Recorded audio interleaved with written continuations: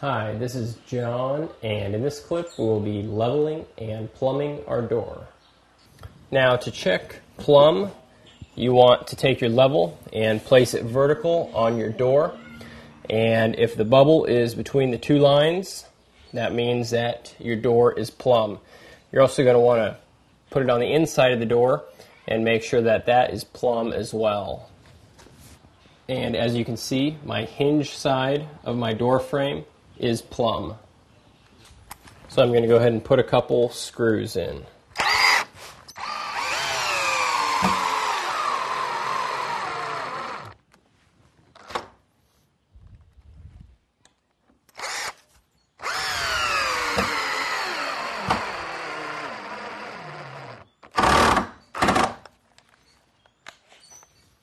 And then you want to check your door again just to make sure that nothing moved on you.